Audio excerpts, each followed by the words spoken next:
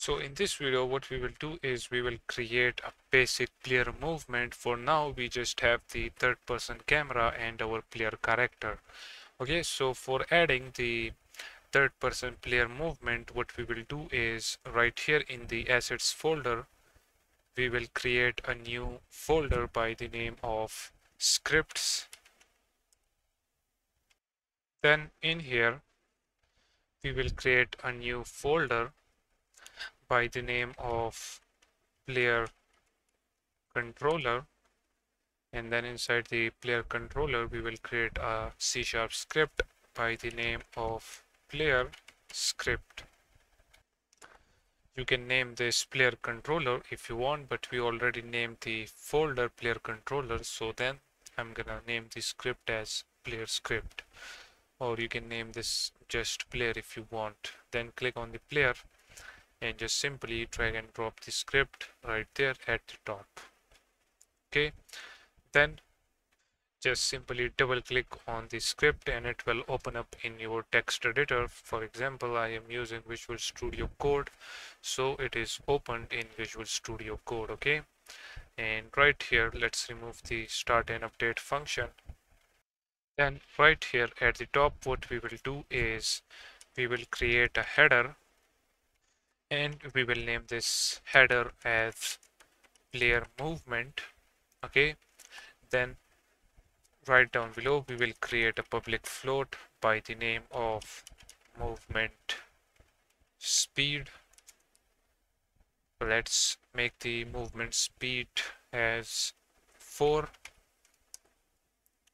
Okay, then after that what we will do is we will create a function by the name of player movement, or you can say a method by the name of player movement, and in here we will create a float by the name of horizontal, and this will be equals to the keyboard input. So we will say input dot get axis, and we want to get the horizontal axis. Okay, after this we will create another float by the name of vertical, and this will be equals to input dot get axis, and we will call the vertical axis from the Unity input system. Okay, and guys, I am sorry for the typing mistake because as I told you I was sick for the past 6 months. Okay, so my typing speed is a little bit messed up, but it will get back in form really soon. Okay, now you guys will be thinking that where this horizontal and vertical is coming from. So if we open up Unity, then click on edit, then project settings, then if you click on this input manager, and then in the axis you will find this horizontal and vertical right here, as you can see. So as you can see that the vertical is set onto the down arrow key and up arrow key and then the S and W. Okay, and the horizontal is set to the left right arrow key and then the A and W key. Okay, so we are just accessing this horizontal and vertical. Okay, so now once we have the input, now after that what we want to do is we want to move the player. So for that we will create a variable by the name of, let's just say, movement input. This will be equals to new. Let's create a vector 3, and now in here for the vector 3 x y z we will pass the horizontal and vertical. So for the x we will pass the horizontal input, then for the y we will simply pass 0, and then for the z we will pass vertical. Okay, then we want this movement to be smooth, so at the end we will say dot normalized.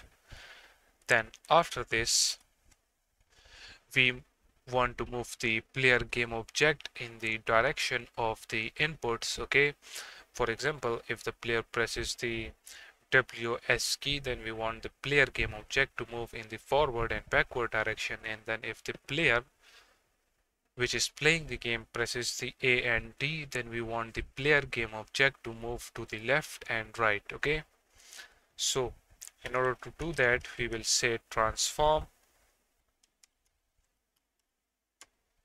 dot position plus equals to movement speed, and we will multiply that by the, actually we will say movement input. Okay, because first we want to get the input, then when we get the input, for example, if the input is in the forward or backward direction or in the left and right, okay, then to that input we want to add the movement speed. Okay, so we will multiply that by the movement speed, and we want the movement to be time dependent, or you can say frame dependent. So at the end we will need to multiply that by time dot delta time. Okay, so this is just a simple script. We created a float which is a movement speed of the player. Then right here we get the horizontal and vertical inputs.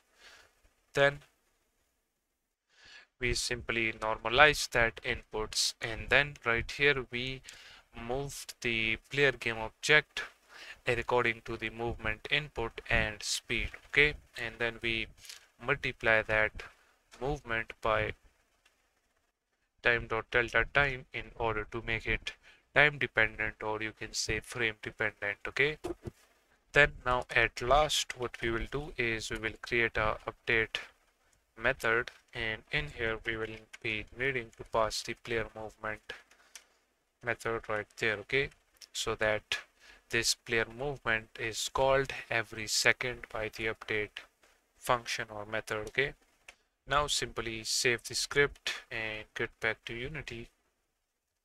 And now if we click on player, as you can see we have the movement speed right there. And guys, let me tell you the reason we use this transform.position, because this player script is already attached to the player game object, so that's why we just simply get the position of the player by using the transform.position, as you can see right here. Now let's simply play the game. As you can see, here is the player. Now if we press the forward key, as you can see the player is moving forward. Don't worry, our player is going inside the stairs because the player don't have any colliders, but we will be adding colliders in the upcoming videos. But now as you can see the player move forward, backward, and to the left and right, as you can see.